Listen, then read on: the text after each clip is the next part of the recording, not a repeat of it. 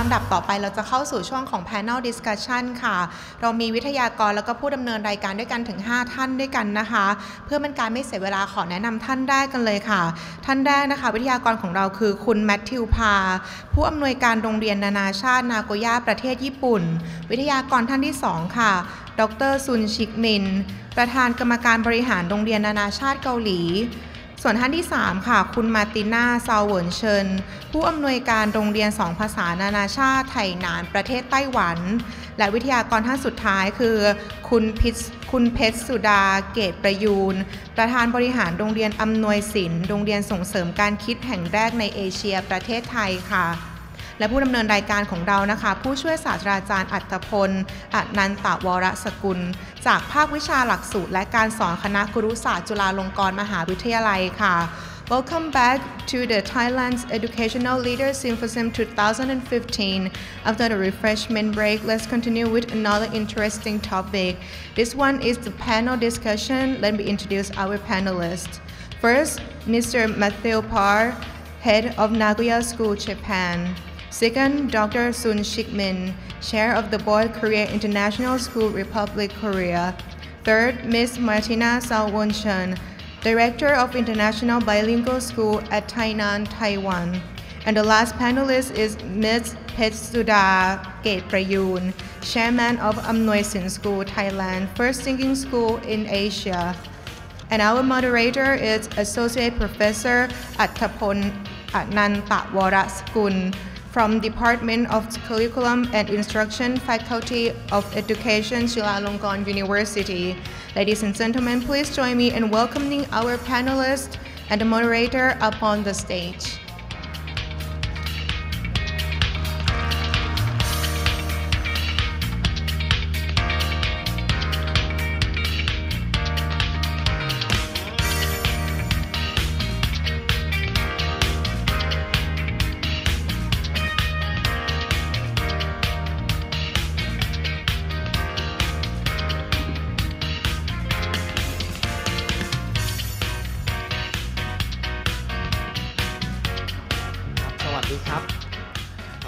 Good morning, ladies and gentlemen. I'm very pleased to be here today for the panel discussion on the global citizenship education in school.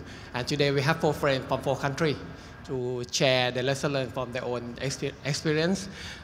We have 1 hour for the presentation and maybe we have 15 minutes for the Q&A session. So we will provide 15 minutes for the presentation for each presenter. Then if you have got some question, you can write down in the note and send to the moderator to the Q&A session in the last 15 minutes. So we start with Mr. Matthew Parr from Nagoya. Maybe I'll stand over here. So good morning, everybody. It's a real pleasure to be here, a real honor actually to be here. I'm really inspired by the passion of everybody here really looking at education in Thailand, and I'm very humbled by everything that I'm hearing, so I'm very grateful for the invitation. I'm certainly not here as an expert. I'm simply from our school, and we're struggling with a lot of the issues that you're struggling with, and I'm just here to share something of our story and some of the questions that we have. And this is our school, Nagoya International School. Many of you have very, very big schools. Our school is a very small school. We only have about 350 students. Our school started,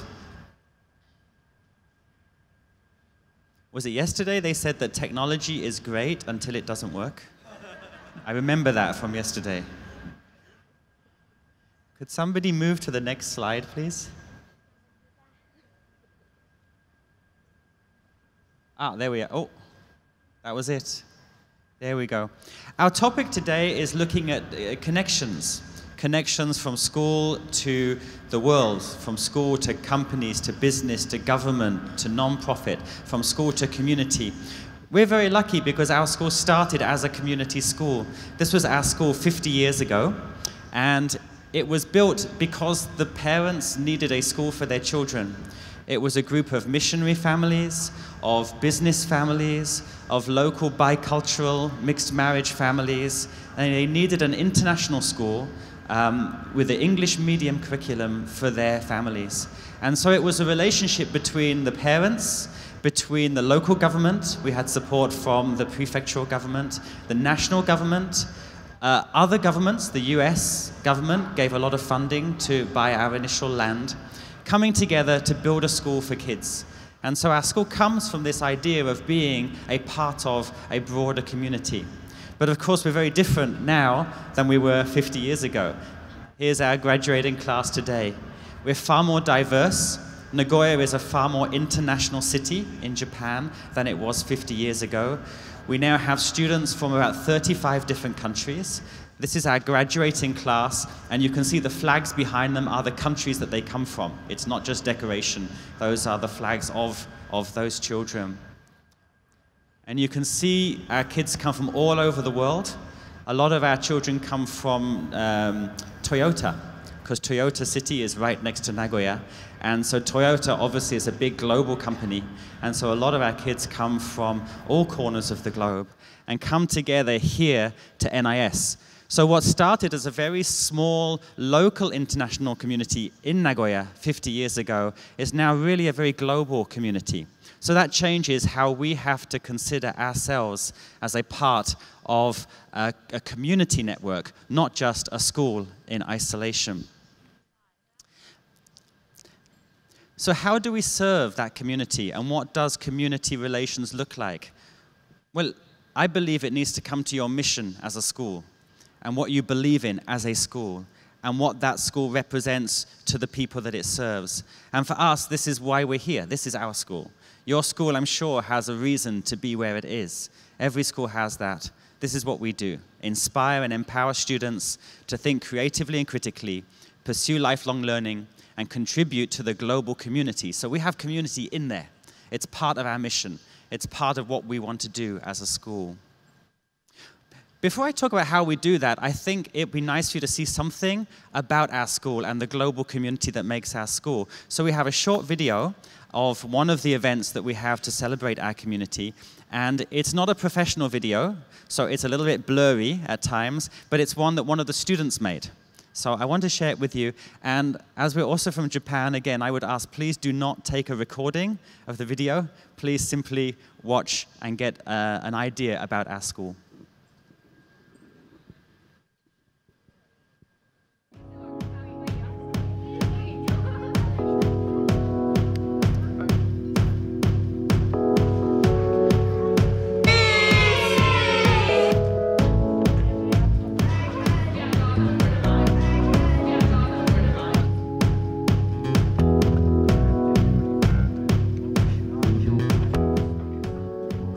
I'm really proud of our whole community for pulling together on this day, our Global Citizens Day. Sometimes it's hard to take time out of the curriculum and to have a day like a Global Citizens Day. But you know, this is what we do as a school. This is our mission.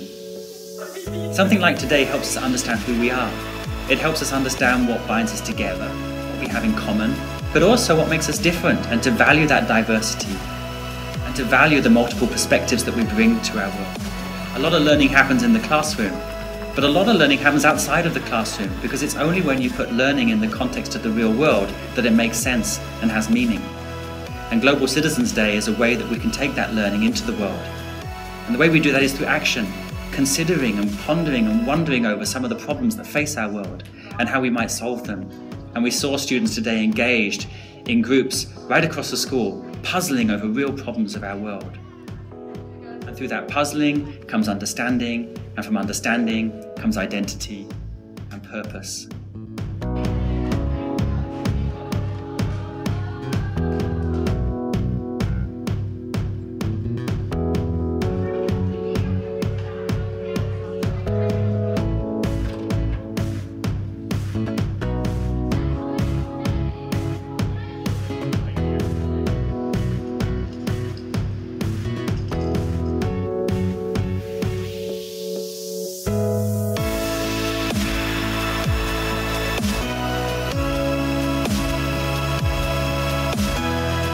Okay, so Global Citizens Day is a now annual event, 2015 this year is our second time doing it. It was first proposed and led by our student president, Yatana, format. We've been using the recently signed UN Goals for Sustainable Development, and those goals were signed only a couple of weeks ago by 193 different leaders of countries around the world at the UN in New York. So Global Citizens Day has been fantastic because it has allowed all of our students to join together to increase each other's awareness. It's days like this that we hope will result in us thinking about how we interact with the world and things changing at school because of that.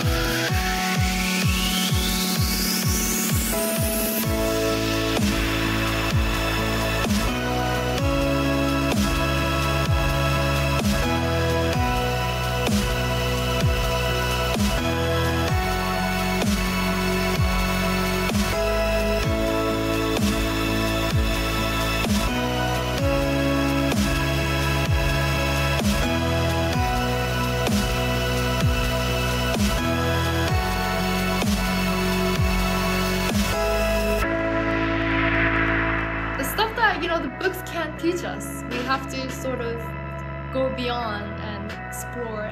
I think the fact that you get to work with a lot of people like from different like nationalities, I think that's like the one cool thing about international schools is that we have so many people from so many different backgrounds, so like everyone can like have their input on what they think about that global issue and what they think they could do in order to like raise awareness about it or like do something about it. We students learn so much from our teachers and from our class. However, Global Citizens Day is one of those days when we are able to apply our knowledge learned from the classroom and apply it to the real world. But beyond that, it makes us look at ourselves as an individual and as a whole, which is essential for creating our identity, because it's our identity that makes us who we are. So I want to thank everybody, and I really do mean everybody, for creating such an amazing day.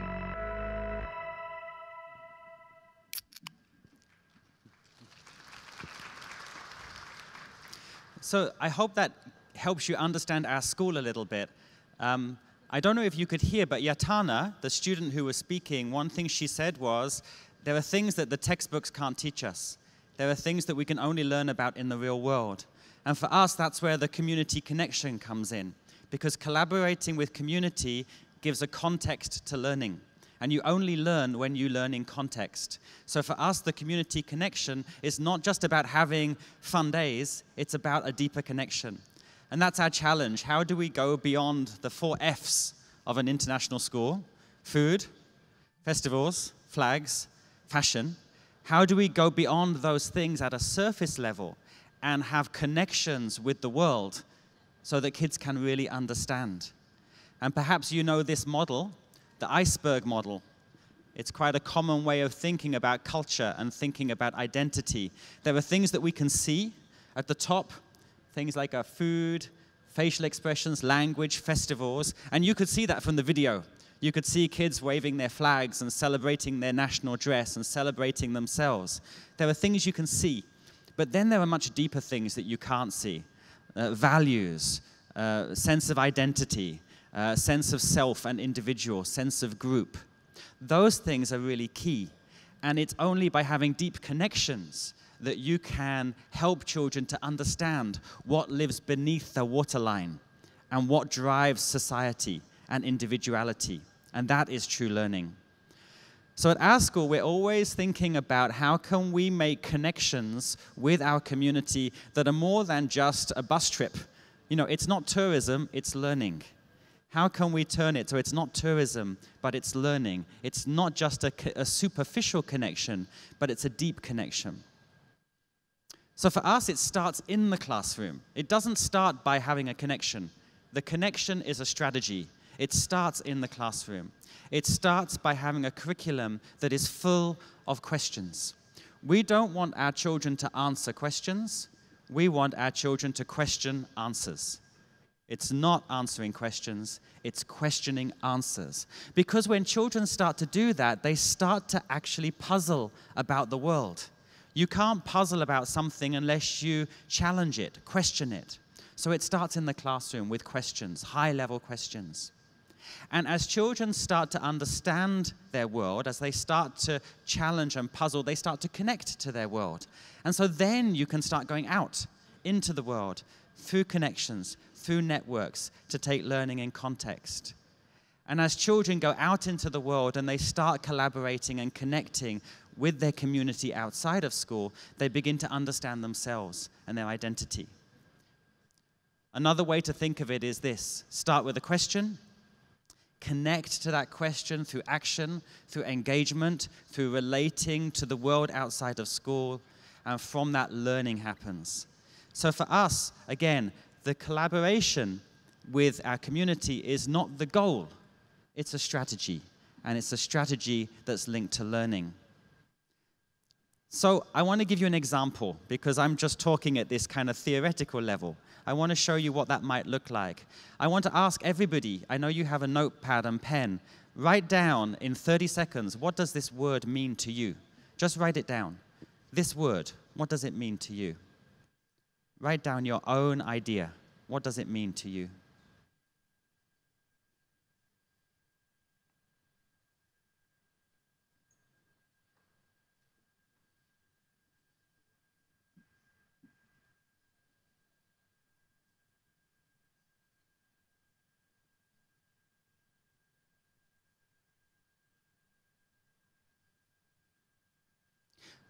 So this word is very, very important for everything that we do. Perspective. Let me show you what this looks like in our school and how this links to community and collaboration. So here is an art class with a unit on perspective. This is junior high school. And this is what you would expect, perspective, how to draw with perspective, line and shape. So this is part of the unit, one piece of work.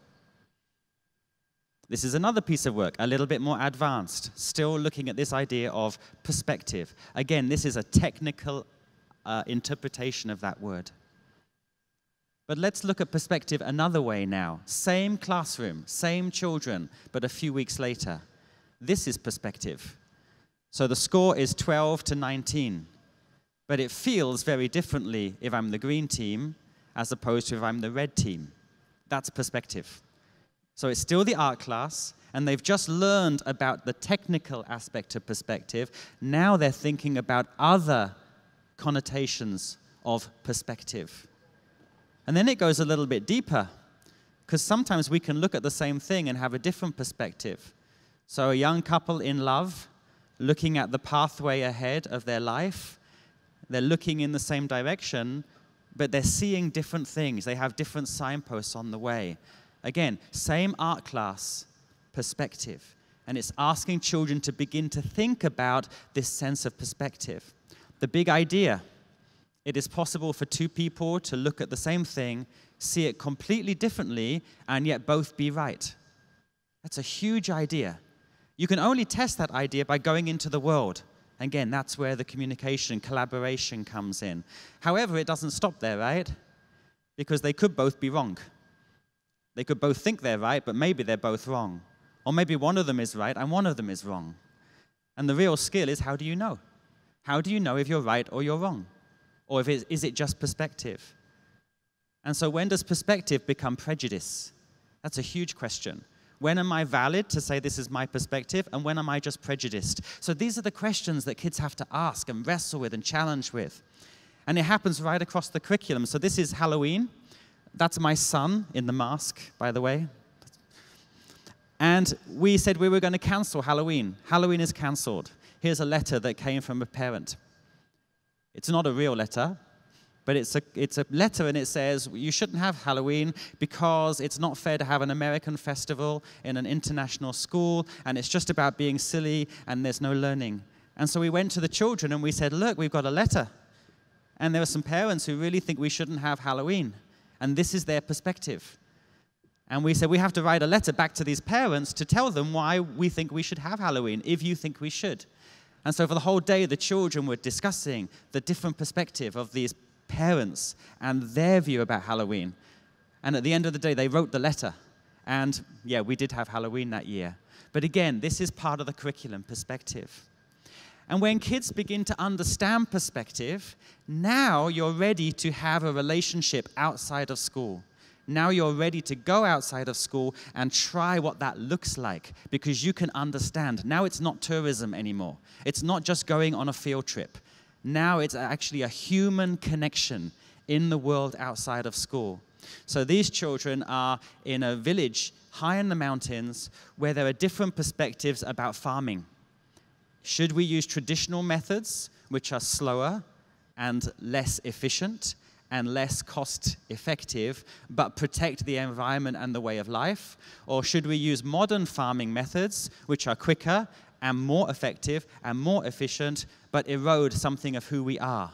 And that is perspective. It lives in the gray. And now these children have a chance of really making a human connection so that the connection isn't tourism, it's learning.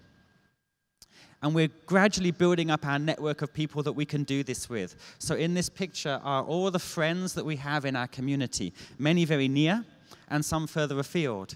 People from business, from industry, from local government, from charities, from non-profits. And we try to find ways to bring them into the classroom and to take the classroom into the world so that when we are building those networks, it's about the learning, not about just tourism or just connection for its own sake.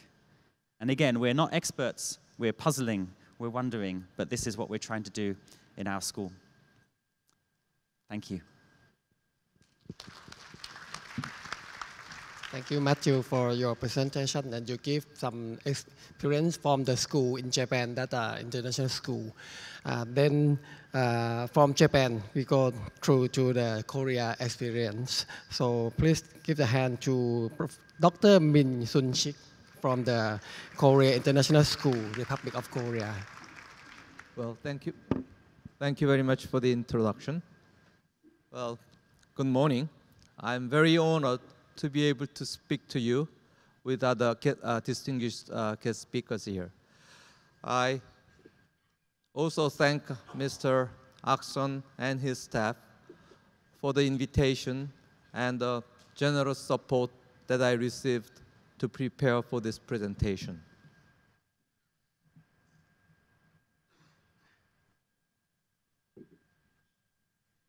Oops. It works. Well, let me give you some historical perspective for you to understand better the Korean situation.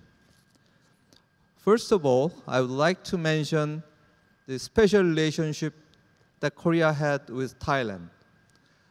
You know, the South Korea was attacked by North Korea in 1950, and 16 countries helped South Korea under the flag of United Nations.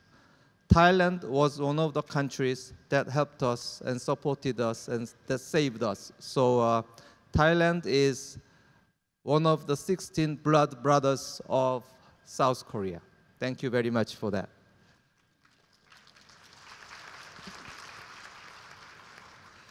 Well, the war ended in 1953. Korea was left with nothing but people and the land. However, the Korean people put great emphasis on education. So even the Korean government budget for education is larger than defense budget, even if we are still faced with North Korea. So thanks to the the emphasis on education, Korea rose from ashes to a member of G20 and OECD. Korea had to focus on international market because we had very small local market and we had no resources. So currently, Korean dependence on international trade for its GDP is over 100. That means our exports and imports combined divided by our GDP is over 100. Because of this strong economic dependence on international trade, there is a great need for global education. So currently, every year, more than 10,000 Korean students, more than 10,000 K-12 Korean students are going abroad to study. And currently, there are more than 100,000 Korean students are studying abroad. The major destinations are United States, China, Japan, Canada, and the UK. There is also strong demand for international education within Korea because of the strong dependence on international trade. There are many foreign expats working in Korea, so they came with their families, so they need to educate their children. And also there are many Korean businessmen or scholars, they return to Korea with their children so that their children may have to go to international school because they started in foreign countries when they were young. That's how we started Korea International School in year 2000. Currently, we have 3 campuses.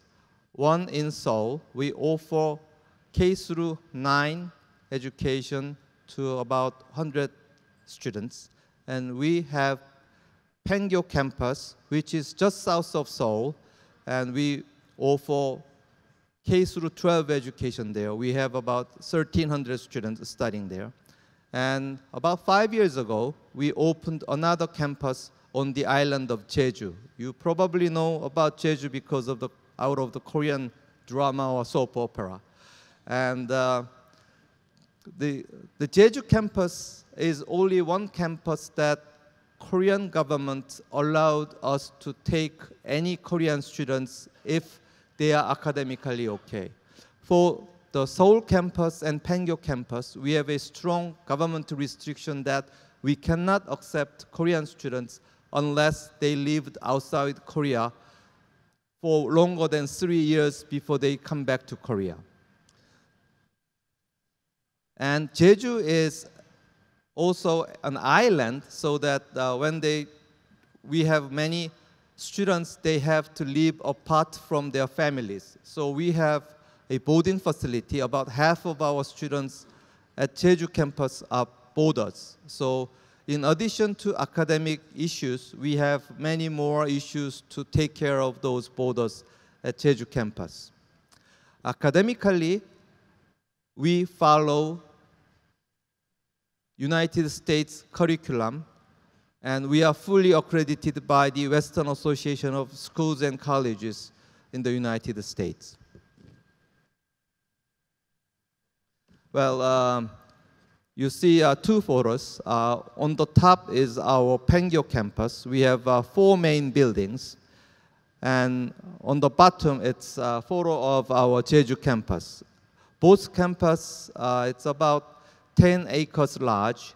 And we have indoor swimming pool, indoor basketball courts, squash courts, performing arts center, and soundproof music practice room.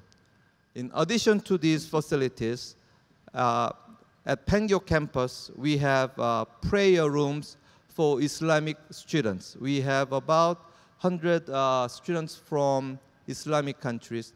Our school is religious neutral, so we accept students regardless of their religion. But you know, for Islamic students, we have to provide a space for them to pray regularly even during the academic days. So that's That's a special facility we offer at our Pangyo campus. At Jeju, we don't have any Islamic students, so we don't have prayer room there.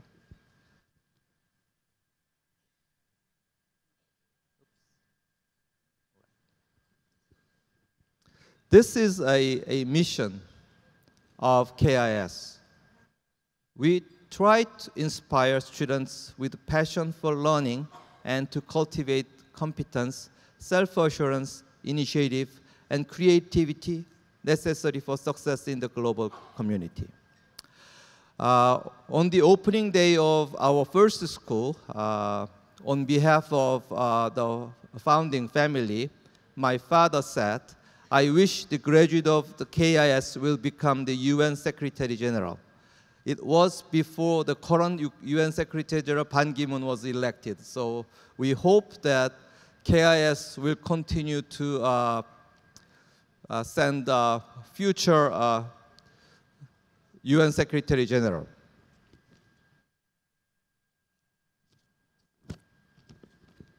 And we have these 5 core values. First, I think you can read it, so save time, I can just point out these 5 values. First, global citizenship. You know, as an international school, we have to train the students for the global community that they will work in the future. And integrity, as you all understand, a person should have a integrity, otherwise, whether he has a good academic standing, he may not be regarded or considered as a good human being. And adaptability, it is, you know, the world is changing, so that we need, students have to understand that they have to change according to the changes in their environment. And balance in life. I mean, we also emphasize they have to have a physical balance, they have to emotionally and socially ready to work with other people. And empowerment. We want our graduates to be a leader in whatever in the area, whatever they are doing in the future. So these 5 core values are those that we emphasize to our students. Well,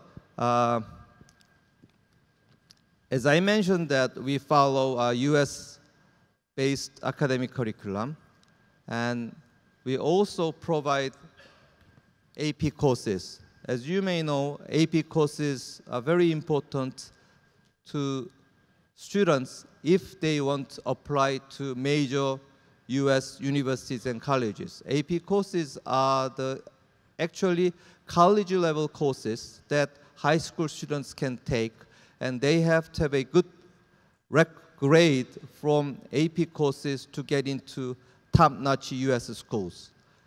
All of our international school teachers have US teacher certificates, and those teachers who teach AP subjects are all licensed to teach AP courses by Educational Testing Services in the United States.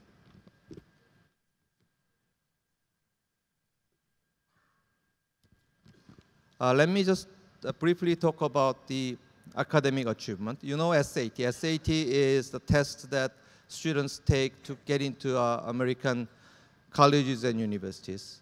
And there are 3 areas: critical reasoning, mathematics, and writing. And the top score of each section is 800. So 2,400 is the top score of SAT.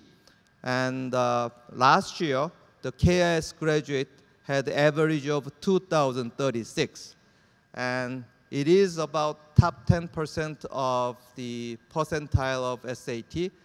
And you know, the average score of US high school graduates of SAT score is only 1497. So KIS students have fairly high SAT score. Well, this is the result of the matriculation. I mean, last year we sent 1 to Harvard, 3 to Princeton, 1 to Columbia, 3 to UPenn, name a few. So our performance was pretty good. And besides these liberal arts colleges and universities, many of our graduates went to art schools, design schools, and so and so. Besides the American colleges and universities, some of our graduates went to universities in Swiss, UK, Canada, and even to Japan.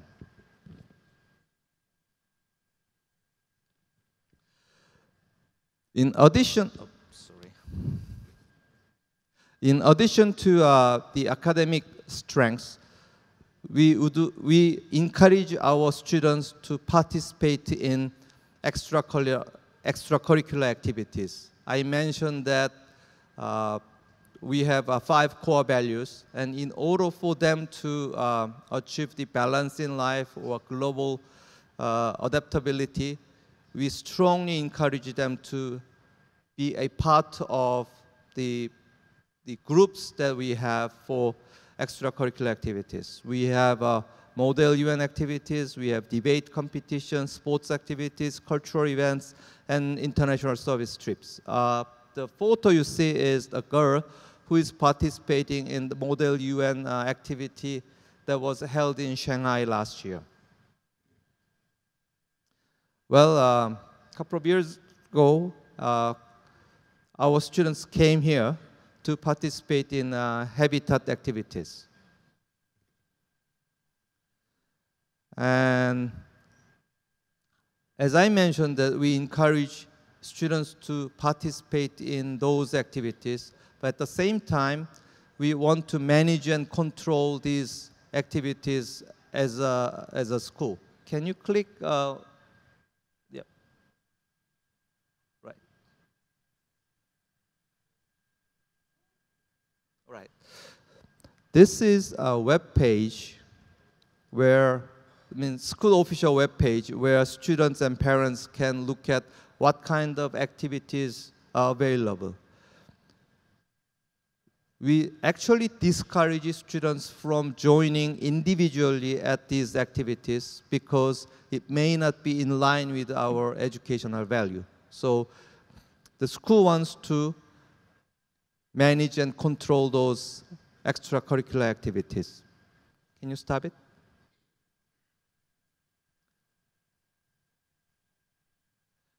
And I may show you some video of the international service trips that we had. First one to Thailand in year 2012. Can you?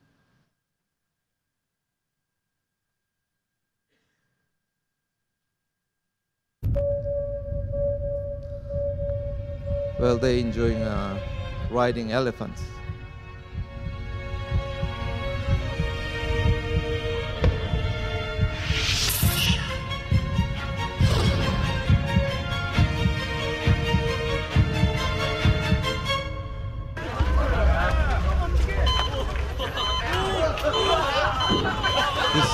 This was their first experience riding elephants. Maybe you can skip to the middle. So we combine some kind of entertainment and education. So this is a video clip that they visited a local school in Thailand, and they had some kind of activity with local students here in Thailand, and including they help cleaning the campus, building some extracurricular activity rooms and things like that in the rural area of Thailand.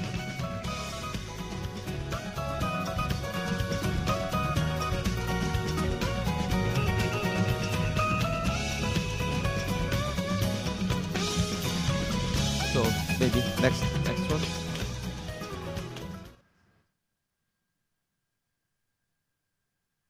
Next video. And then we went to Vietnam in 2013.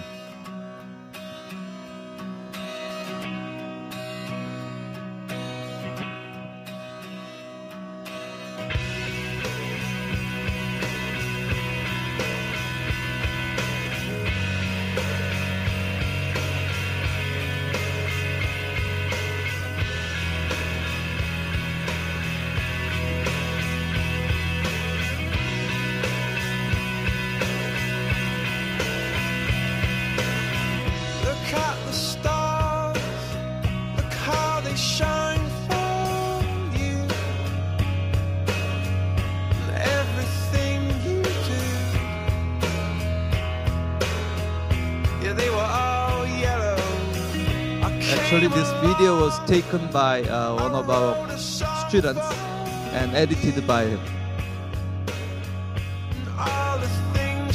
Local food was kind of first experience to them.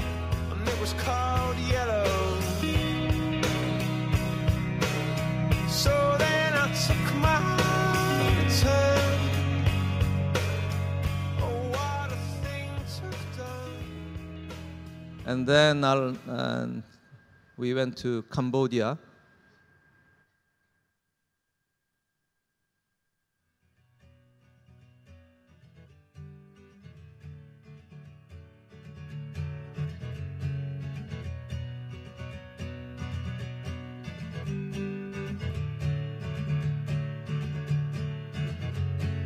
Boy walks south down on the broken track. Father said, my son. Can you move to the middle of the video? So this is the similar activity they do. I mean, in every country they participate in community service, helping them and experiencing construction and cleaning, something like that. And besides international service trips they go, we encourage them to be responsible for local community. So especially on the island of Jeju, there are families, there are less privileged families, so that their children had no chance to speak to native speakers of English. So our students, because of its international school, they are perfectly bilingual. So we encourage them to participate in class with local students to help them to practice English. And it was featured by a Korean TV news. So can you play this one? 농촌 지역 아이들은 도심의 학생들과는 달리 영어 학원 한 번 가는 것도 참 쉬운 일이 아니죠. 이런 아이들을 위해 매 주말마다 특별한 영어 교실이 열리는 곳이 The title is a special English class. 영어 퀴즈에서 정답을 맞춘 아이들이 환호성을 지릅니다. You something a fruit that you eat. 온갖 몸동작을 동원한 영어 퀴즈에 아이들은 주저하지 않고 정답을 외칩니다. So the middle school students are teaching English to young kids in the neighborhood.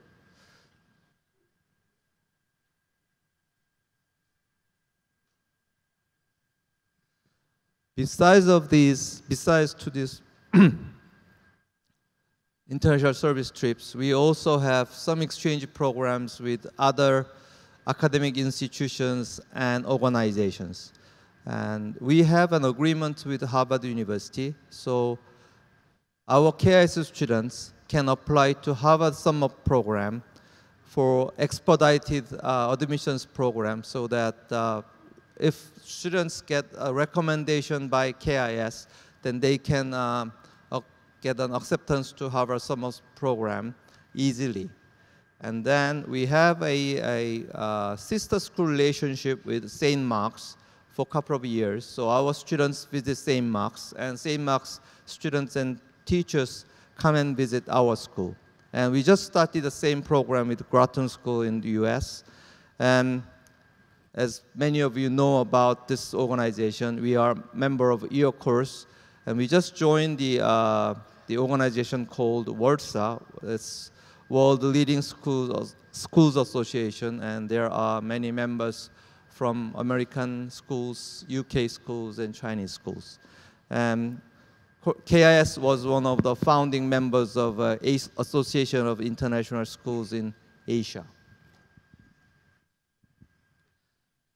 This is photos of students when they visited St. Mark's last year. And you can see right bottom of the corner, you see students are jumping. That's not St. Mark's, that's MIT campus. St. Mark's is only like 30 minutes away from Boston. So our students, when they go to St. Mark's, besides staying St. Mark's, but they visit other universities around Boston area, including like Harvard and MIT. And they visited MIT and they were very happy. And maybe you just see the last video a little bit.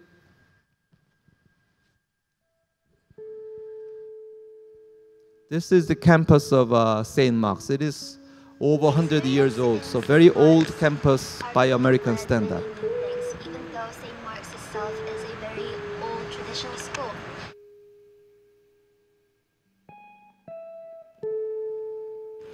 Coming to St. Mark's was very good opportunity for me to find what I'm interested in.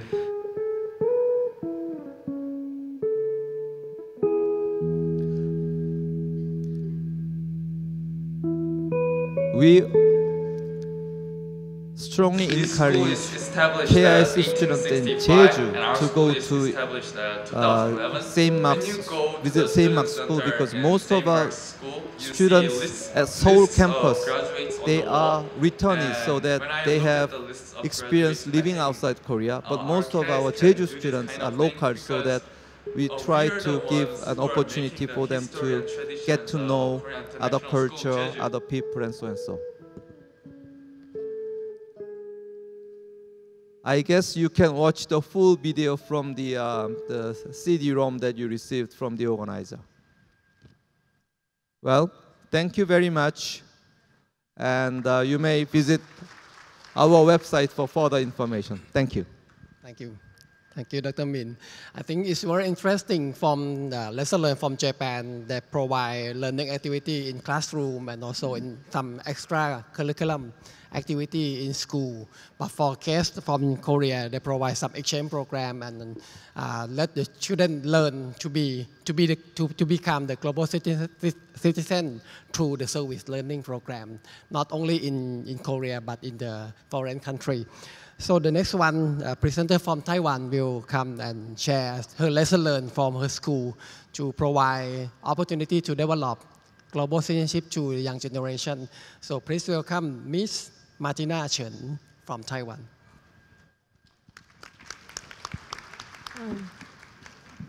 Good morning, everyone. Thank you for Miss Aksorn to invite me over here. I am very surprised that I could be invited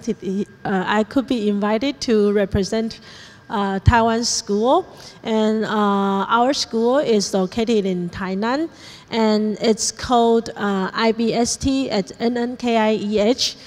Let me briefly introduce what NNKIEH is and what IBST is. Taiwan, 30 years ago, Taiwan has our first industrial park, high-tech industrial park. It's the government-owned science park to help recruit foreign investors to invest in Taiwan. So that's why 30 years ago, they have the first school built up in a science park with international program in it.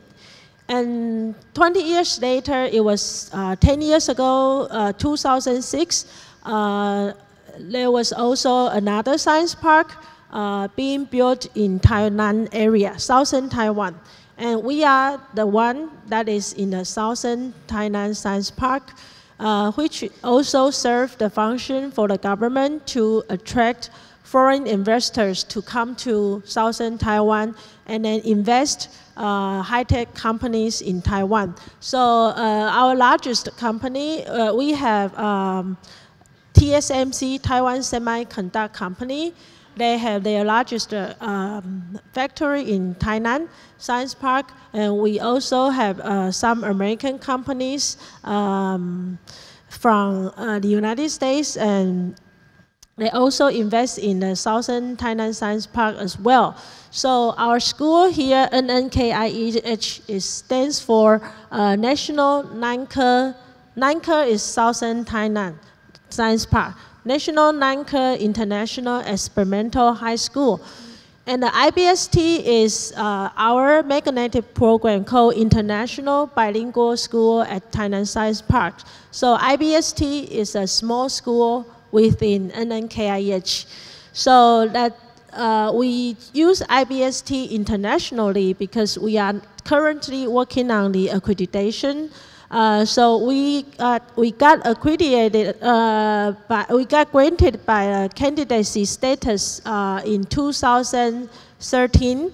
So next year will be our next first WASC visit. As a new school, we are progressing quite well because we are only 10 years old, and this is our 10th year. So we are trying to be WASC accredited school like KIEH is already, and we are so young, so we are working on it now. And so next, our school mandate is our school mission is we try to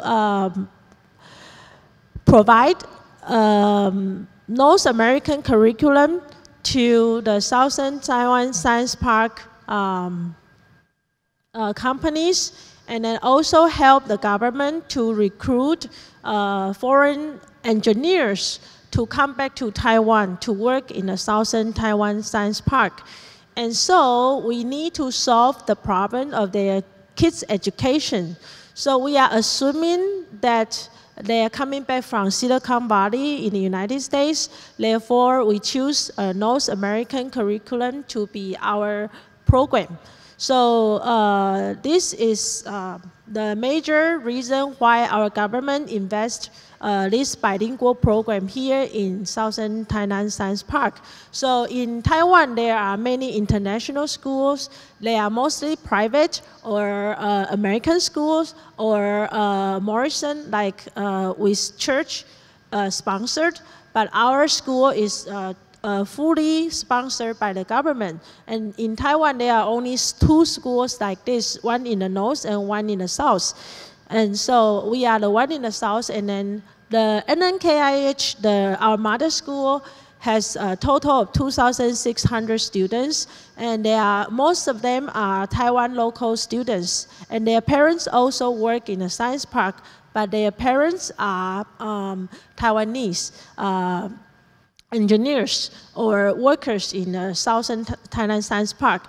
While we IBST, the students, we only have 140 students now because we have very strict admission policies that only if you have been abroad with your family or your parents for at least 1 or 2 years, or if your parents are the foreign hires, can you be qualified to apply for our program. So that's why we only have 140 students from grade 1 to grade 12. So this is where we are, Tainan, here, okay? And the other one, our sister school that founded 30 years ago was about here near Taipei. So we are the one here near Kaohsiung. So Tainan is the oldest city in Taiwan. So 400 years ago, Dutch people arrived Taiwan, and they landed Taiwan from Tainan. So Tainan is actually the oldest city in Taiwan. We have a lot of temples, forts built. The forts were built by Dutch people, and even Spanish people. They occupied Taipei for 20 years, a long time ago. And then Dutch people occupied Tainan for 40 years or so, a long time ago. So Tainan is full of culture. So if you are interested in Taiwan, you can visit Tainan first. Okay. This is our school mission, as I mentioned. It's highly selective because we only admit certain students, not all the students, or we don't consider their passport either. So only serving for special functioning that they are coming to work in the Tainan Science Park and they are from abroad, and they have this need of the bilingual education. So we are college preparatory magnet program affiliated to our mother school, National Nanka International Experimental High School. So we're serving as a journey Southern Taiwan Science Park's goal of recruiting foreign nations, international talent, calling up on the best tradition of Taiwan's public and overseas nations. Especially we emphasize on the United States. And international school systems strive to provide an excellent education to create successful bilingual and bicultural individuals. So we implement North American curriculum. However, we do teach them Taiwanese culture. So from our grade 3 to grade 8 students, we also teach them Chinese social studies 2 hours a week. And from grade 1 to grade 12, we provide them 5 hours of Chinese classes. And the rest of the courses will be lectured in English. And all the teachers and even local Taiwanese teachers will be lecturing the classes in English, except for the Chinese courses. So here is our expected school-wide student learner goal. So we hope them to be autonomous, lifelong learners. And they have to be self-aware, and we expect them to be critical thinkers and problem solvers by themselves. And so they also have to be collaborative learners as well. And then we expect them to be able to build up effective communication skills. And they have to be responsible citizens. And then also, plus, most important of all, they have to be globally and culturally aware. So they have to be the global citizens. Because in the future, they are not going to just work in Taiwan. We expect them to work abroad and then bring back the best to Taiwan. Okay, so this is our campus. Okay, we have about 10 acres for 2,600 students, and then most of them are elementary kids, and I would say 40% are elementary kids, 20% are junior high school kids, and then about 9% are the high school kids. So, and bilingual department only maybe less than 5%, okay? So this, the one you can see here is our gym. And we are very honored that our new campus are, well, actually it's quite new though. This campus is only 5 years old.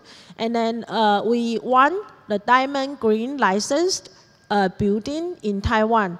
Why we call it Diamond Green licensed building is because all the equipment we use and then the environment, when we were trying to build this building, it's all environmental considered green. So even we try not to create too much waste, and then we use the environmental free things to build the building, and also we try to build the building with considering the current and the wind and the climate, weather in Taiwan, how the wind blows, so that we don't need air conditioning. So that's why we call this Diamond Green licensed building in Taiwan. So it's a very special building in Taiwan that every year we have more than 1,000 visitors come to visit our school building. Yeah. And then this is our gym. Yeah, and then we don't need air con most of the time. So unless it's really, really hot in summer, other than that, the one you can see in this building here, the school gym, and the building behind it, that is our classroom. They don't need air con. Okay, Taiwan is really hot. Okay, even now it's the same as Thailand. It's maybe 28 to 30 degrees now. And then in these classrooms, there's natural wind blow in, and you don't need air con. So that's one of our school very proud of this building. And so this is our student body from our bilingual department. And then we are especially focused on debate. And then we create a debate team about 5 years ago, and then we were doing quite well in Taiwan, and also we went to Japan last year for the debate competition. So total now we have 140 students, and then 26 teachers, and then 13 of them are Taiwan's local teachers who are able to speak English, and then 13 Western teachers, and most of them are from the United States, and one of them is from Canada.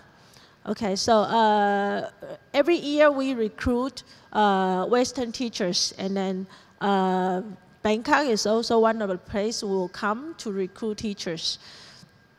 So this is all our students and teachers. And so we took this picture, I think, last year. So it was pretty neat that this is the main entrance of our school. And then as you can see, if you look at the student and teachers ratio, it's quite low, like 5 to 1. So every student can be well taken in our school. Yeah. So this is the textbook that we use. As I mentioned before, that we use North American curriculum, especially from year 1 to year 7, I think we especially using Houghton Mifflin, and and we followed California curriculum standard. However, now the United States is switching from each state has their own standard to Common Core. So we are also trying to switch from the California standard to Common Core standard. So now it's called California Common Core. So we will also update our textbook recently and then gradually. So here are all our steps. You can see it's very diversified, bicultural. So half of them are Taiwanese local teachers. They are all having English capability to lecture the courses in English. And half of them are foreign teachers, foreign hires. And then they are all lecture all kinds of classes. We lecture math in English as well. Even if we are Taiwanese teachers, we still lecture math in English. Okay, and then we require our Chinese teachers, our Taiwanese teachers to be able to lecture class in English, and they are all licensed Taiwanese government teacher. And then the foreign hires, we also require them to have at least, they need to have bachelor's degree from an English-speaking country. Also, they need to have the valid teaching license in the area or the subjects they are going to teach. So 70% of our Westerners hold a master's degree. And then currently, in these pictures, we have 2 doctors. And then one doctor, they left this semester, but in this picture, we still have 2 doctors there. And 100% of the Taiwanese teacher, they own a master's degree. Okay. So I would not say we are a very high-tech school, but at least in each classroom, we have projector and computer. And the internet is usually a problem, even in a science park. So every teacher, the school give them a computer. So, and we also equipped computer to each classroom so that there is no problem if you want to use YouTube, or if you want to have them watch video or do a project, a PowerPoint project. And I recently have my social studies classroom students to do a green project, and that is talking about Taiwan's green energy.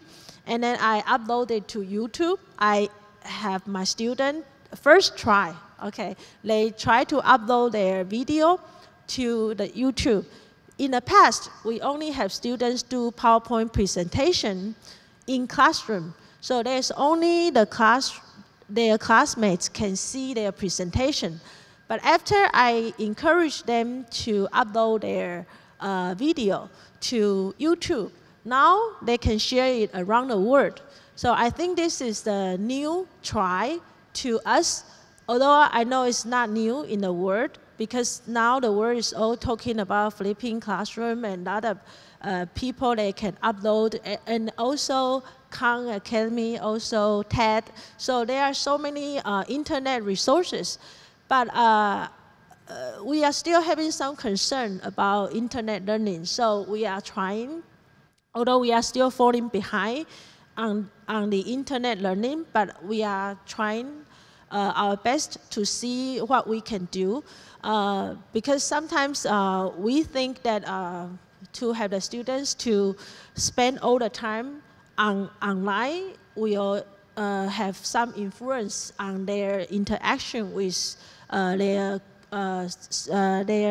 classmates or their parents. So we don't want them to spend too much time on internet, but we are trying, okay?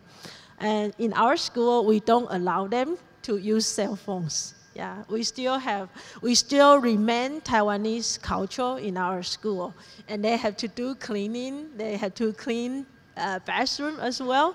So that's why we are a bilingual department. So we have something really Western, and then we still conserve our Taiwanese culture as well. So activities we do, including debate, Model United Nations, and WSC World Scholar Cup, and we are doing quite well in these three areas. And we also have our students host English summer camp for the elementary kids in urban area, in suburban area, or in countryside. So I started this program 3 years ago, that every summer and winter we have our NNKIEH Interact. It's a Rotary organization, and the Rotary will give them some support, and they will go to some small elementary school, and they don't have much resources. The kids there cannot learn English. They don't have that many chances to learn English. So we bring a group of kids, they are from grade 9 to grade 12, and they do community service, and then they organize everything.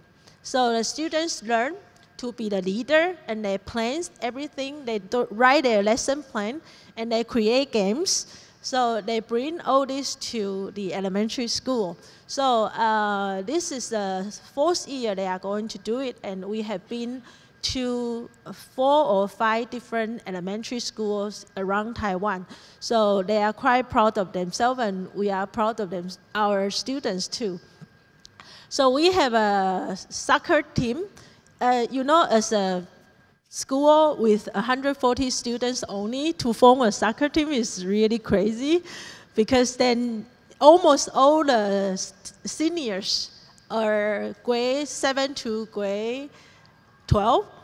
Maybe 80% of them have to be in a soccer team. So, and then our students are super busy, because with 50 students from grade 9 to grade 12, they have to do debate, they have to do MUN, they have to do WSC, and then they have to participate in soccer, and they have to participate in a community service. So they are learning everything in a short time. And so they enjoy it a lot, and we try our best to let them have a stage, to provide them a stage.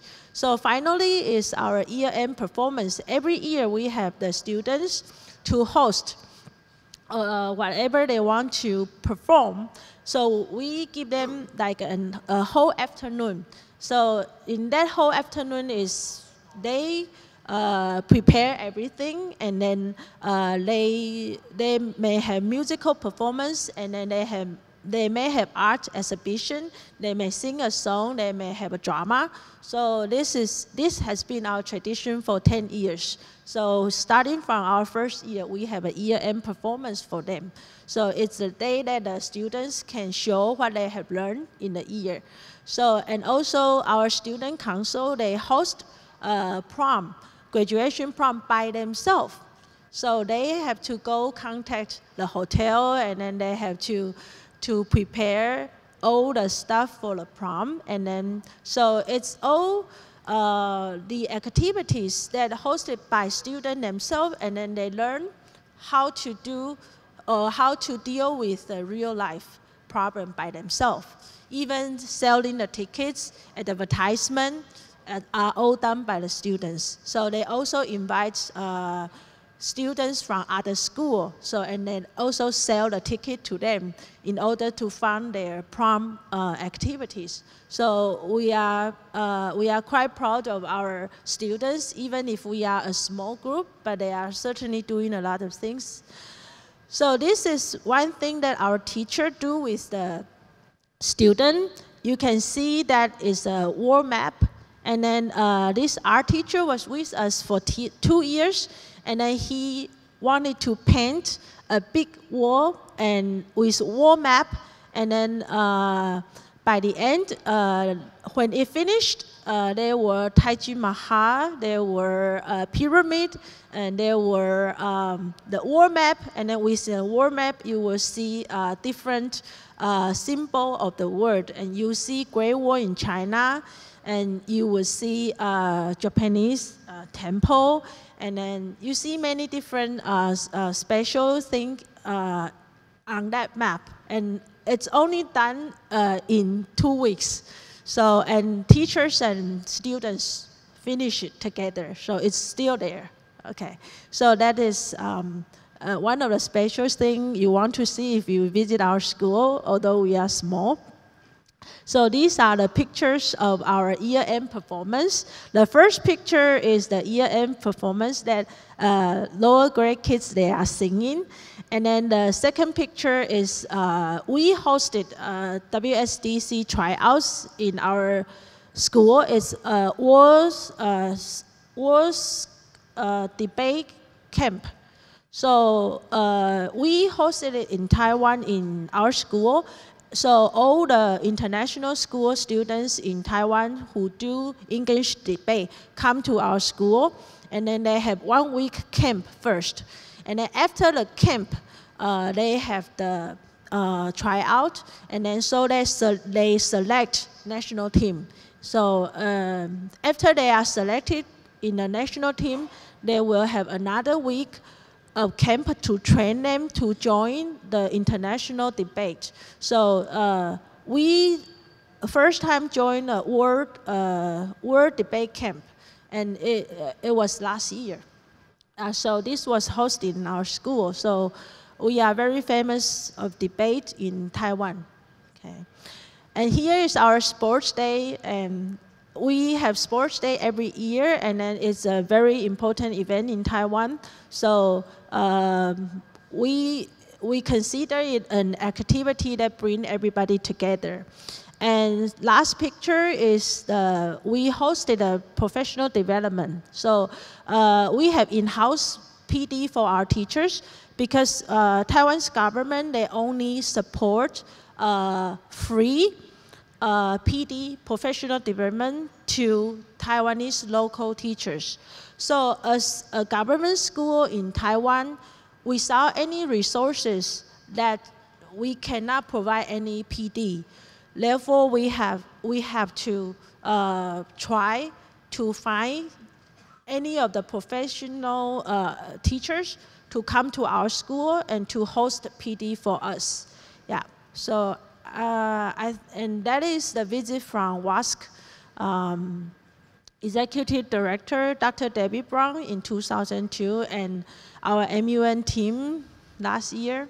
Yeah, and we also have our school newspaper. Yeah. Okay, and these are the performance of our AP score. I guess KIS has much better score. we have, but we are growing though.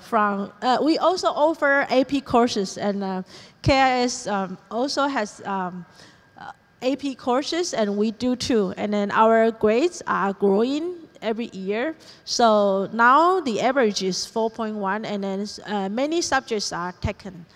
Students working really hard, and we this year we have one student get full score, 2,400 on SAT, and then 2 students won National Merit Scholarship in the last 5 graduation classes.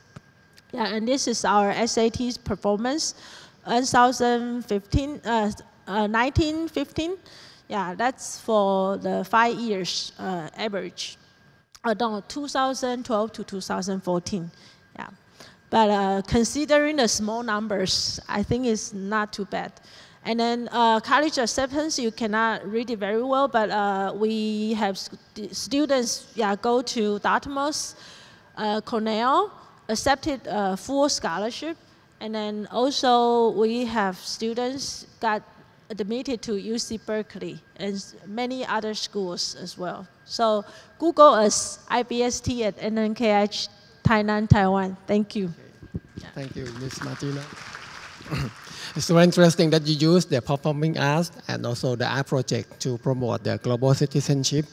And the last but not least, I'm so sorry that we have got the limit of time for 15 minutes. So I take the microphone to Kun Petchuda Kesprayura from Amnuay School in Thailand to share her lesson learned from the school-based practice to promote the global citizenship education. Thank you.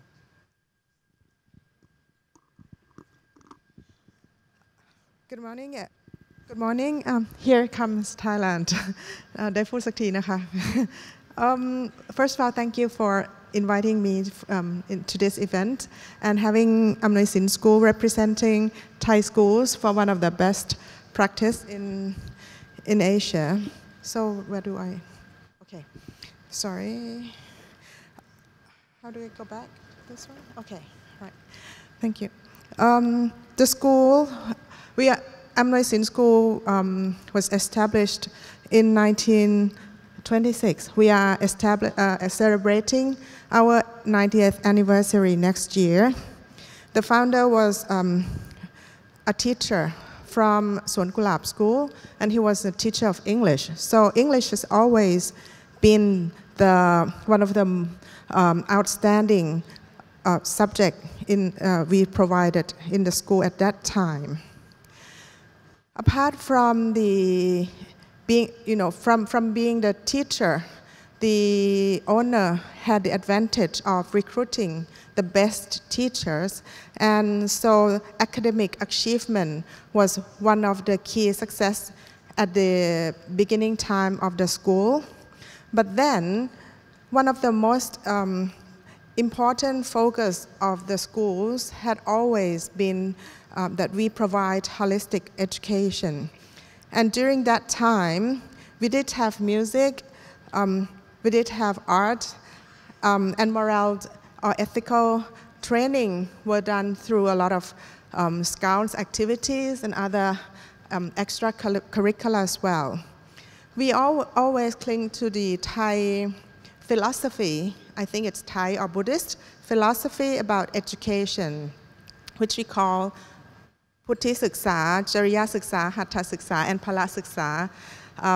Today, the three domains are knowledge, skills, and attribute. And the fourth one that we focus in Thai education at that time was also physical development. For today's education, we now focus a lot more on skills rather than knowledge.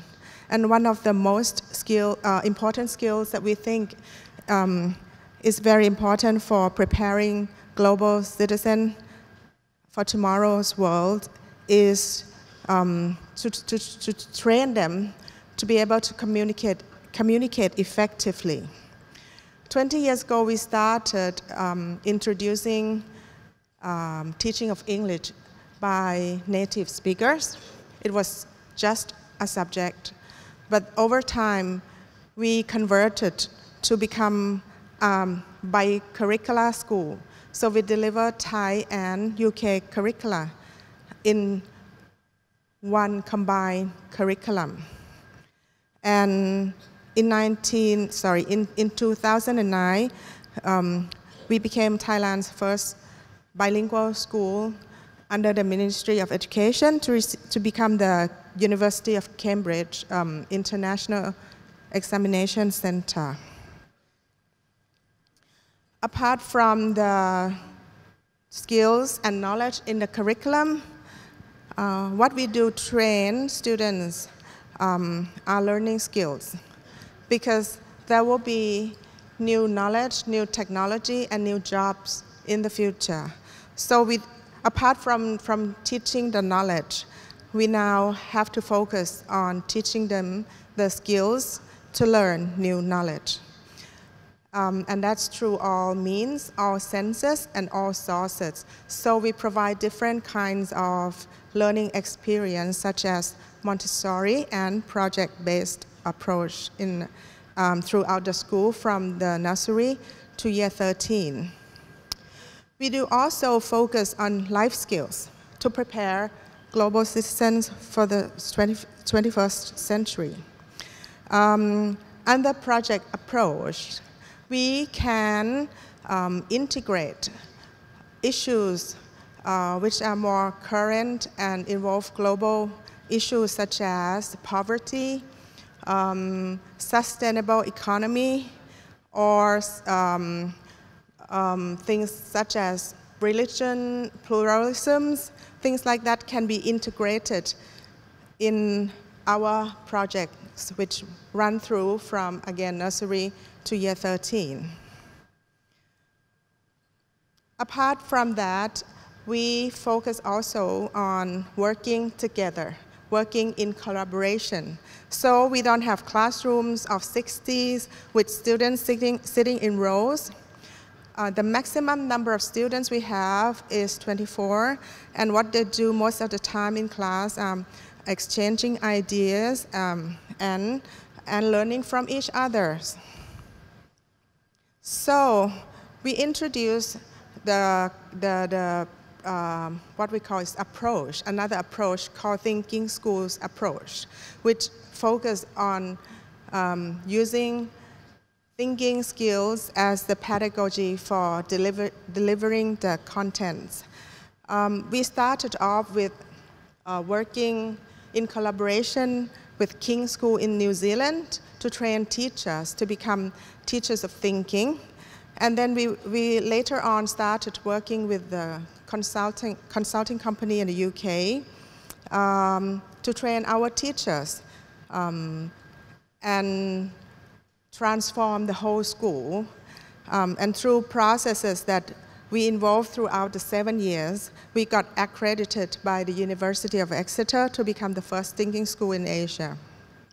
And being a thinking school, many people ask, what is a thinking school? And we try to engage every member of our community in thinking.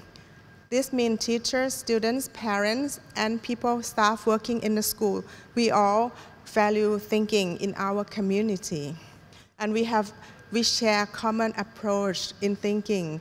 We do share thinking tools, and the way we think is set up in one same pattern throughout the school. So it's called thinking school, which is a whole school approach. And now, in the 21st century, we still base our education mostly on holistic principle. And this day, the world has become so globalized, and trying to retain local traditions and culture has become a challenge for schools today. So that was one of the reasons we decided to remain a Thai and UK curriculum school and not an international school, because that gives us more room to integrate Thai values and culture into the more international education that we are providing to students. And I think that it is very important that to become a global citizen, people have to also to have self-esteem, can have self-identity, and still act in a way that represents their nationality, their ethnicity, and the value of their culture. So I think that's one of the things that we can integrate into our project work as well. Having said all these things about holistic education, physical development, language and communication, yet we still achieve a very high performance in the national examinations. I think last year was the second year that we got the highest score in year 10 O-NET examination among private schools. And for 3 consecutive years, we have received the highest IGCSE awards in especially coordinated science, which is a dual award subject, as well as math, English first language, and Thai first language. So you can be assured that with the evidence that academic performance may be one of your strengths in the school, alongside with other activities such as thinkings, projects, which helps to nurture young people to become global citizens for the 21st century. Also, Amnuay Sin now provide training for schools in Malaysia. In Thailand, we are working with a school in Drang to train them to become a thinking school as well. So if any school is interested, you may want to go to Amnuay Sin School website and find out how to get in touch with the people involved who can help you. Thank you. So much. Thank you, Khun Petchuda, for a brief presentation. At the last 5 minutes, I have got one question for each to share the perspective. We start with a colleague from Japan. I have one question: how can we help our students to maintain their own identity, whereas we try to promote them to adjust themselves to the global culture? And the same question to a friend from Taiwan. Okay. So the question is concerning preserving identity at the same time as developing a sense of international mindedness and global citizenship. It's a good question. Well, look, myself, yesterday's speaker was talking about European identity, and he was talking about the Asian identity. And that resonated with me because I consider myself to be English, and I consider myself to be British, and I consider myself to be European. I also consider myself to be a global citizen, and I consider my home to be Japan. And all of those are important to me. And if you took any one of those away from me, I would not feel the person that I feel today. And so in our schools, we absolutely have to value the perspective, again, of where we come from and how that shapes us. And I don't believe you can become internationally minded without understanding the national. You know, you can't be international without national. Now, obviously, in my school, that looks very different because my kids have 35 different senses of national. And so what that looks like in the curriculum is going to be very different than a school here in Thailand where your kids all are Thai. And so you're going to be developing that real sense of being Thai through the curriculum. But it's going to go beyond that, of course. So what does that mean to be Thai within Asia? What does that mean to be Thai within the world? And so that's why I keep coming back to all of this has to start in the classroom. And sometimes in education, we look at the strategy or we look at the visible thing. And then we assume that that is all there is. And we heard this morning about cleaning in Japan. So cleaning is a strategy to help children understand about identity and purpose and individual and group and responsibility and that whole child. And so you can't just pick these isolated events, have a Global Citizens Day, take kids off to a trip overseas, take kids here, take kids there. You can't do that unless you have a deeper model that starts in the classroom, that starts with kids understanding perspective, understanding identity, understanding who they are. And that needs skillful teachers to really pose questions of children so that they begin to look at things in new ways and they begin to understand that perspective has validity, and we can look at the same thing and see something different and be right. So what that looks like in your school is going to be different to my school, but I think that is what connects us. Thank you so much. And the same question to the Martina, how to make balance between the global citizen and national identity. Okay, in our school, we are always having conflicts about which value should we value the best. For example, we have so many American teachers, and they try to make our student, educate our student in American way. And while the whole environment is a local, traditional Taiwanese environment. So, for example, we have nap time, and nap time would be 40 minutes, and then Western teachers would think that's a waste of time. And then in Taiwan, we think it's necessary. So, so many examples, and we are not that punctuative, while Americans, they are very punctuative. And then we are more tolerant, and American teachers, they are very consistent, and then they are not that tolerant to the students. They value the rules, and they want to maintain consistency, while in Taiwan, we think, okay, each case is different. So enormous of conflicts been going on for 10 years. So I concluded that, first of all, we have to give everybody a chance to understand each other first. So also, if you can have your kids or the teachers to meet with teachers or students from many different countries, that will help them to understand that Western culture or Taiwanese culture is not the only culture available. You need to know that each country is different. So first of all, you have to give them the chance to understand each other. And second, I think you need to be sincere.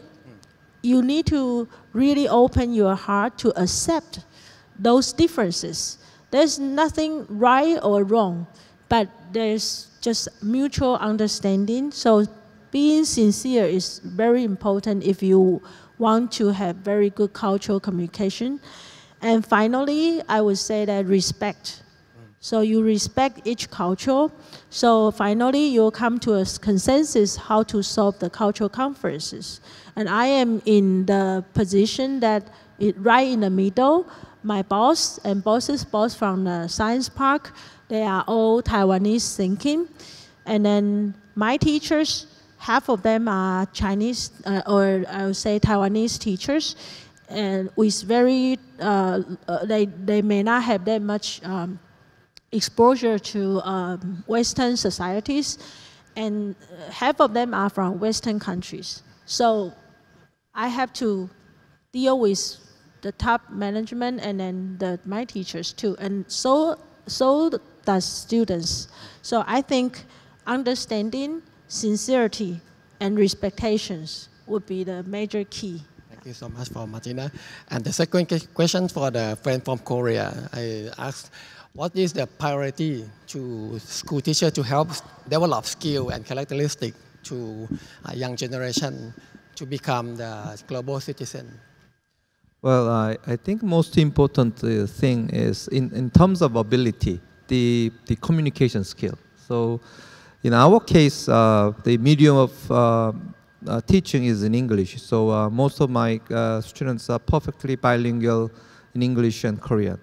But more importantly, I think willingness is more important than ability. That is, let me just put it this way. Even if you are able to understand and communicate in different culture, you cannot perform well unless you are willing to work with other people. So I think the priority should be how to teach children to willing to work with others. That's the priority. And so in many cases, my teachers try to put children in a situation that they are forced to work with others, so that they have to learn how to work with others. So that's I guess the priority in global education. Thank you so much. And the last question for Kun Petchuda, because you're from Thailand, I would like to invite you to recommend some recommendation for Thai school, how to internationalize the school culture to nurturing characteristic of the global citizen to young generation. If you still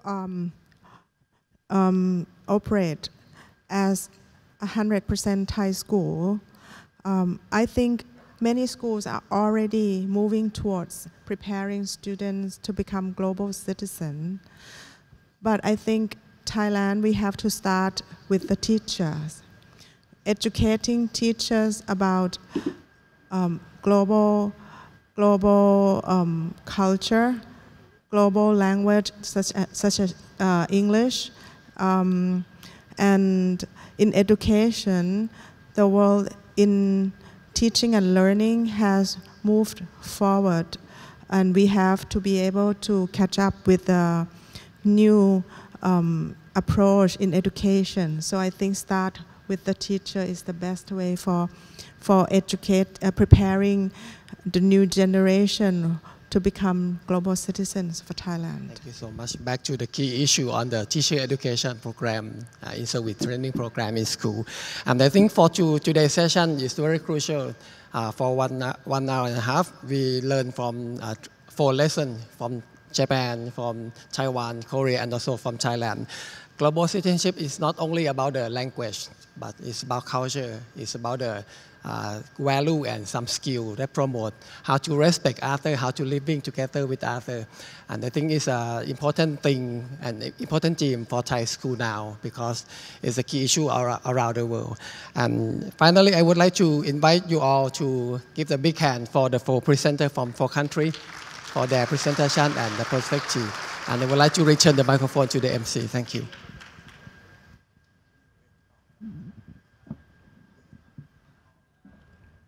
Thank you for the speakers and moderator. Now I would like to call upon Associate Professor Dr. Nawanit Songkram to kindly present a token of appreciation to our panelists and the moderator.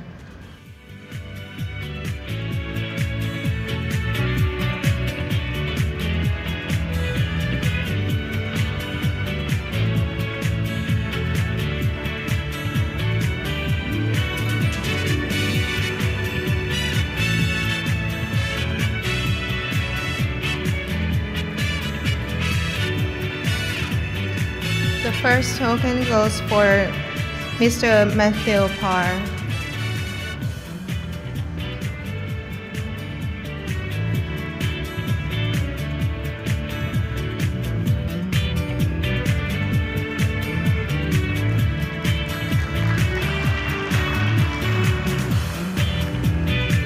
And second for Dr. SunShik Min.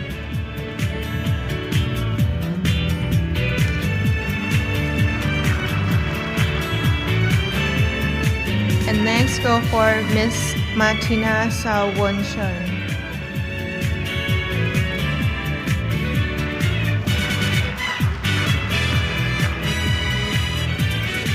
And for the last panelist is Miss Petchuda Kesprayura.